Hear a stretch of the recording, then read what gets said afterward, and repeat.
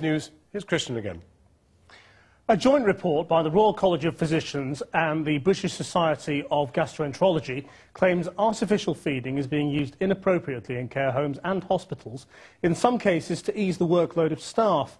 But one care home owner has told Channel 4 News he's incensed, and he and several others claim the allegations are unfounded. Care home owners say they've done nothing wrong.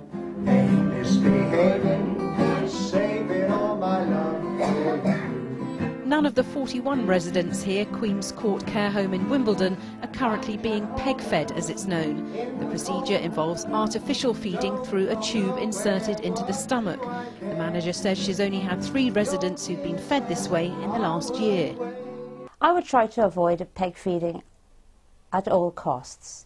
I would ensure that I have enough staff to support our resident, to give them a comfortable environment and allow them to eat peacefully and with dignity and slowly, and supported by a dietitian. Tube feeding is meant to be a last resort, used mainly for elderly people with dementia who can't swallow anymore. But today's report suggests it's increasingly being used for other reasons, like saving time for hard-pressed nursing staff, freeing up hospital beds, and even for financial gain. Some health trusts pay care homes more for those residents who are peg-fed because they're seen as needing a higher level of care.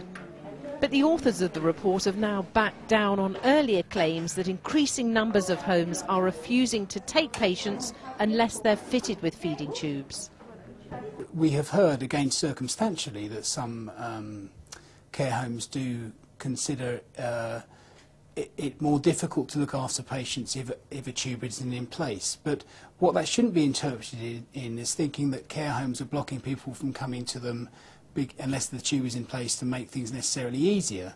But that's not enough to placate care home owners.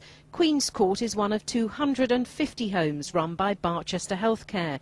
Its founder believes people like him are being blamed for something out of their control. I feel incensed by this report because it is just fundamentally inaccurate.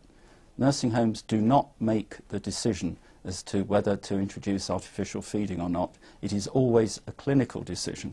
Any old time, any old time. Today's report seems to have created more heat than light, but its authors hope it'll ultimately lead to a reduction in the use of a procedure they believe is highly unpleasant and often unnecessary.